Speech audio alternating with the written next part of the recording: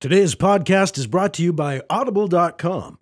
Get a free audiobook download and a 30-day free trial at audibletrial.com/Dan's Book Reviews. Dan the Art Man's Book Reviews, Episode 70, Black Beauty by Anna Sewell.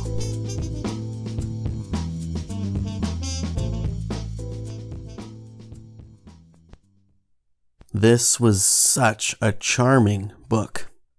Though some modern or younger readers might find it a bit dull in places, I loved it. It did a remarkable job of chronicling the life of a horse in first person, first horse. As its subtitle suggests, it is like reading the autobiography of a horse. If that doesn't sound like an enjoyable read, just give one chapter a chance, and I think you'll find that you'll soon be dissuaded of putting this book down. It breathes so much life and personality into the horses in the story. It was a real treat to read. I learned a lot about horses, and I loved spending time with the main character, Black Beauty.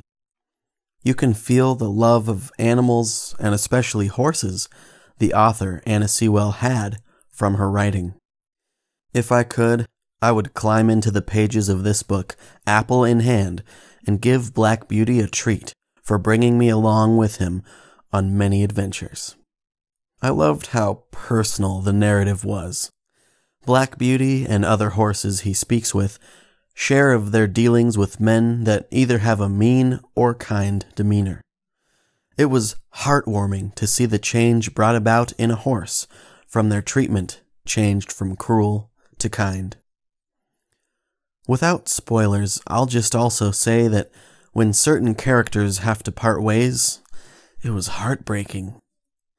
This is something that happens more than once, so I'm not giving any of the story away in sharing this. That's how real the horses were to me as characters while I read this book. I also really appreciated the morality shared in this book. It is shown how kindness, even when it requires a more difficult path, is the way that leads to men being persons others desire to be like. It also shares a lesson that when you see something terrible being done, you should do what you can to stop it and not simply go on your way. This book has some great lessons for children, actually everyone, to read. I was so pleased with the ending that I cried like a little baby reading the last chapter. Man, this was a good book. I loved it. I was expecting it to be dull and boring, but it was so heartwarming and lovely. Black Beauty is now a dear friend. What a fantastic read. Awesome. This is one of the last books I read in 2017, and I'll get into a little later why I read it, but I have some great news for you, the listener of this podcast. You can get a free audiobook. Thanks to Audible sponsoring this podcast, you can go to audibletrial.com/Dan's Book Reviews and get a free audiobook. Now, you can get any audiobook of your choice, and they've got them all. But this week I'm recommending Black Beauty by Anna Sewell. Now, there are several different versions with different narrators on Audible, so I would like to recommend to you the one narrated by Simon Vance. If you've listened to a lot of audiobooks, you'll probably know who Simon Vance is. But I would probably say that he is best described as one of the smoothest, most articulate, and pleasant British male narrators you can come across. I've listened to him narrate all kinds of things from A Christmas Carol by Charles Dickens to Dune by Frank Herbert.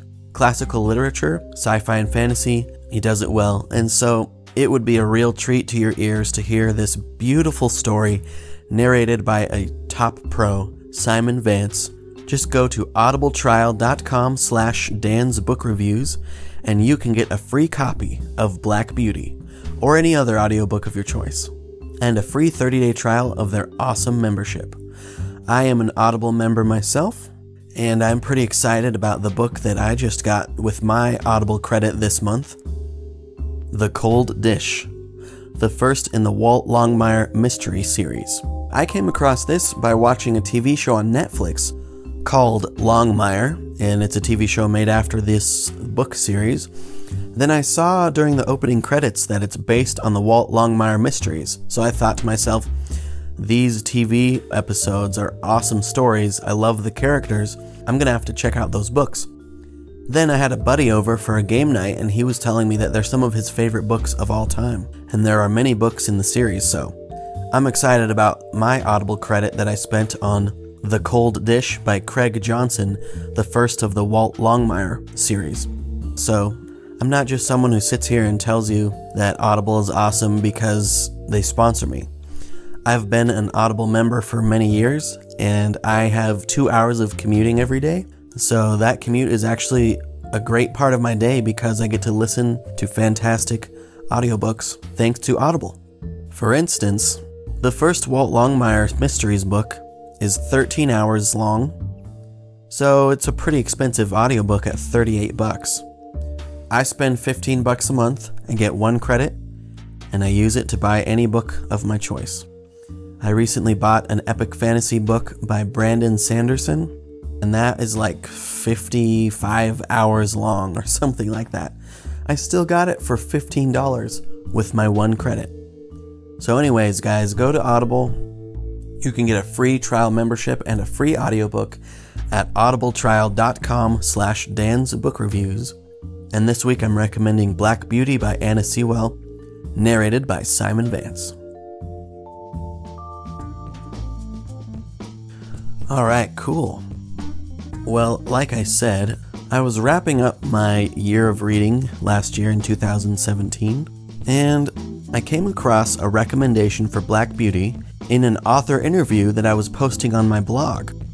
I read and reviewed an awesome children's book called The Cheese Pirates, Cheddar Island by Christina Lewis, a fantastic book for kids and adults.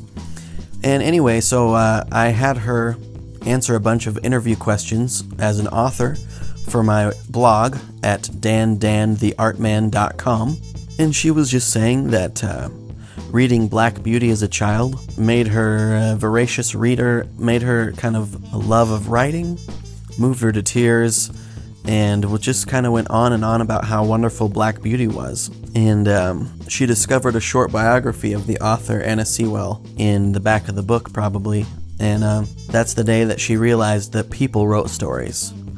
You know, they didn't just come out of the sky like magic bound paperbacks for us to enjoy. Just other people wrote books. So from then on, she wanted to become an author. And anyways, I thought, wow, I've never read that classic, Black Beauty, but I think I actually own a copy, and I did. I bought it at a thrift store probably 15 years ago, but I actually ended up listening to it because that's how I get most of my reading done. And man, I was just so surprised. I look forward to reading classics because the writing is always amazing in there and beautiful. The prose is just like poetry. But to be honest, most classics are fairly boring. The plot is not even there. It's just kind of an internal struggle for the character, and beautiful stuff. There's a reason that they're classics, but man, Black Beauty, I was not bored at all, ever. The whole time I was just super enthralled hearing this really personal, touching, beautiful story of this horse named Black Beauty from their birth until near the end of their life. All the other horses and men that they meet, and oh man, besides that, Anna Sewell has beautiful writing, but man, just the character of that horse and other horses really come alive in this book. You feel like they're your best friends even though they're horses. And it was just really a beautiful thing. So I would highly recommend Black Beauty for anyone who is a horse lover or any young ladies to read to your daughters. But also, honestly, I'm a 35-year-old dude and I loved it. And I tend to more read action, adventure, sci-fi, and fantasy novels. So a high recommendation for Black Beauty, a wonderful classic for all ages. Check it out. I think you'll love it. Lastly, I have some really exciting news. If you guys don't know this, besides loving books and being a huge reader and book reviewer, I am actually an author myself. I've published about 20 short stories. I have a really short novelette that's about 10,000 words called Destruction Road. And then I also have a novella, a short novel. It's a little over 30,000 words called Sword and Urn, and that's a fantasy coming-of-age story. But you guys, right now, my debut novel, it's the 4th novel I've written, but it's the first one that I think is worth publishing. Haunted House Flipper is in the hands of beta readers. Beta readers just read your book and give you feedback like, well, this scene didn't really make sense, or this chapter was kind of boring. Stuff like that I can take a look at before I go ahead and publish it. Actually, before I go ahead and hand it off to an editor and then publish it. But Haunted House Flipper is about a man who is a realtor who stumbles upon some magical items, including a sword, that he discovers he can use to rid houses of evil spirits. He thinks that they're ghosts. Turns out they're demons, and demons have swords because they're fallen angels, and angels have swords. So he gets the idea to become a haunted house flipper, buying haunted houses that no one else wants for a super cheap price, ridding the evil spirits from the premises, renovating the property, and then selling it for a huge profit. But the demons don't always, well, ever want to leave. So, it's also a story about a selfish, lonely man finding the true value of friendship and helping and serving others. I'm really proud of it. It's a super fun, hopefully funny, and a little creepy and exciting novel. Haunted House Flipper by Dan Absalonson. Check it out for pre-order probably by the time you hear this episode. Or if you're listening to this in the future, it's already available for sale as a paperback, ebook, and maybe even an audiobook, which I will narrate. So, really exciting news. Thank you guys for listening. I hope that you're having a great year of reading in this January of 2017. And I'll talk to you next time. Mike, take it away. This podcast is licensed under a Creative Commons Attribution, non-commercial, no derivative works license. Music by Kevin MacLeod, found at incompetech.com. The website that goes with this podcast can be found at dantheartman.com. And you can follow Dan on Twitter, Google+, and Facebook at dantheartman. For Dan, this is Mike Luoma, saying happy reading, and we'll see you next time.